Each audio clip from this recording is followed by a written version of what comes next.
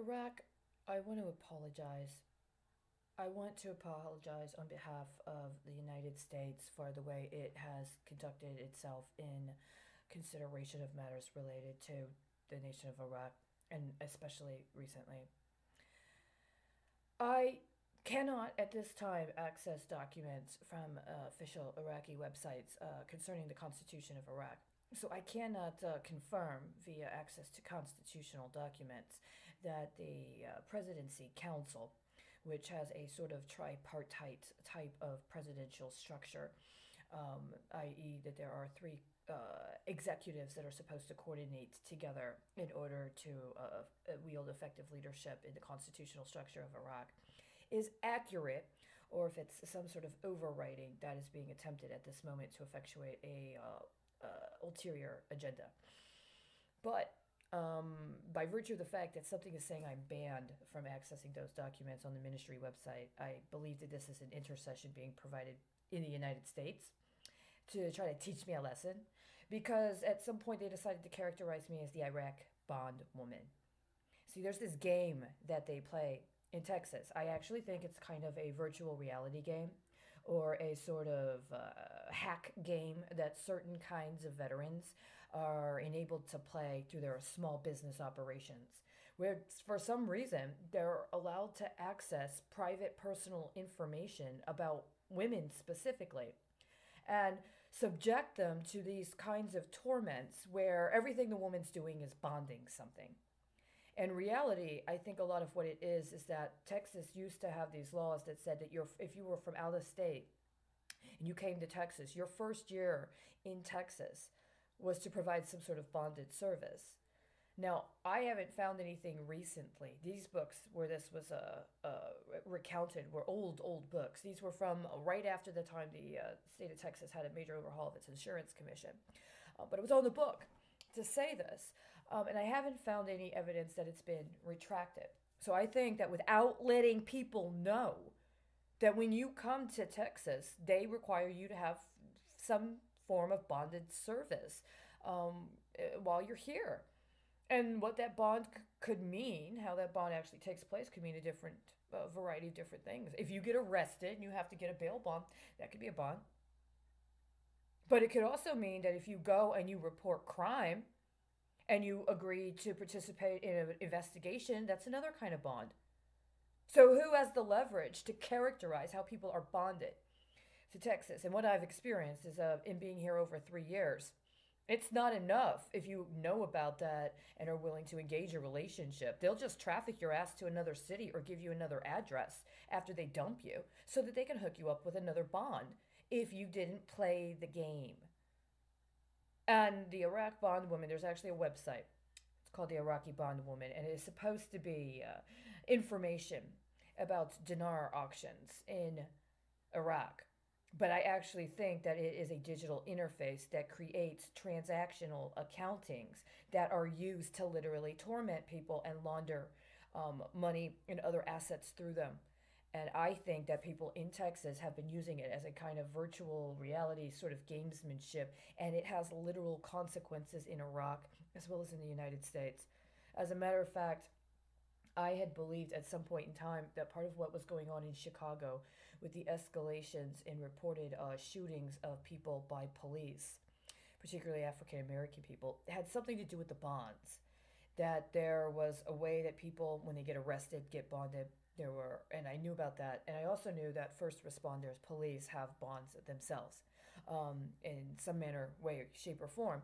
And that the financial relationship between the police officer and the municipality somehow was connected to larger financial regimes of municipal bonds. And I didn't know what or how.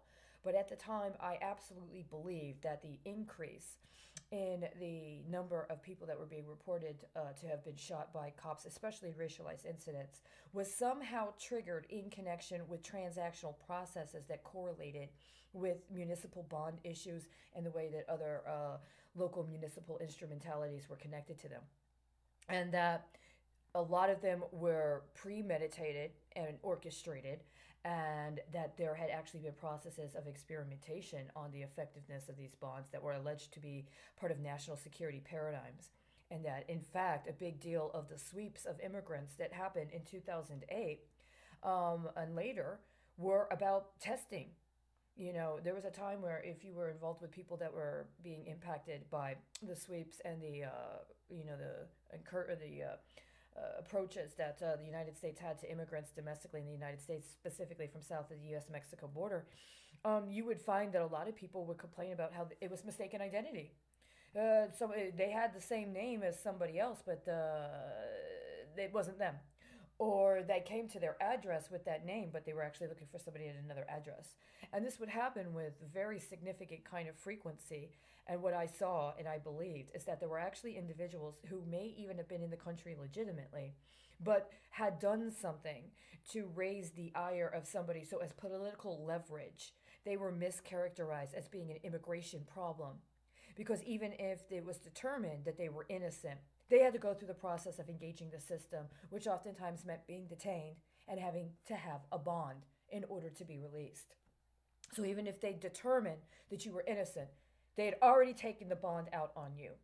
And even if something ended up paying it back or you ended up not having to follow through on certain financial obligations, there were other obligations you did have, and you had that number on you.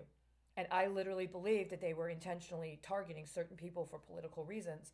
And that part of what that had to do with somehow was connected to the bond, and that somehow the allegations that the police were disproportionately targeting people of color, especially in racialized situations in various municipalities, could be understood if somehow the people would be more forthcoming about the city's municipal financial situation. And at some point, I actually came to believe that it was connected to Iraq. And I couldn't figure out how, and I didn't know how until I started hearing about and learning about the dinar auctions and about how there are these auctions through the Central Bank of Iraq. And the question then became one of, well, are people accessing the dinar auctions through the Central Bank of Iraq in order to have access to a high risk, unmonitored, unverifiable currency so that they can launder money for organized crime syndicates, including ones in the United States that try to leverage contracts or development assistance awards for people that are actually doing work in Iraq with local organized criminal activity.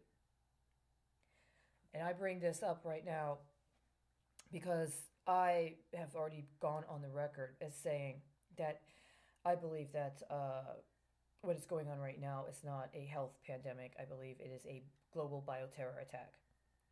And I think it's been orchestrated for several years, and there are various levels of complicity in various nation states around the world. Who or whatever decided that they were going to leverage biological weapons on their own country is beyond me. I can't even get anybody to respond to anything thus far. But I'm concerned that there was an executive order specifically about what is alleged to be the global health security agenda. And I've noticed ever since the first time I read it that it is alarming to me that in all of the delegations and designations of roles, alleged health security roles that are presented in here, there's a very unique kind of ratio with the Health and Human Services Administration. And if you're talking about providing patient care, and if you're talking about coming at it from a perspective of actually dealing with it from health-related matters, it doesn't make much sense, operationally speaking. But when I first read it, it seemed to imply a situation whereby proxy scenarios could be created and implemented in a manner that posited the person receiving treatment as if they were a traitor. And so, unlike in other kinds of designations of meetings or assignments of roles, where there are other kinds of ratios and other kinds of manners in which it's calibrated, when it came to the Health and Human Services specifically, it was as if you had two witnesses to you committing treason if you were to do that. If you were to do it under that rubric. That was what I understood the underwriting was. But it also meant that if somebody was trying to entice you into agreeing to commit illegal activity, then there were two people there to say you were the criminal, which is different than saying in a one-on-one. Oh, I didn't agree to that. I didn't say that. They're actually misrepresenting that. See, in that situation, they might have the authority, especially if you've been alleged to have a mental illness. And so it's your word against theirs.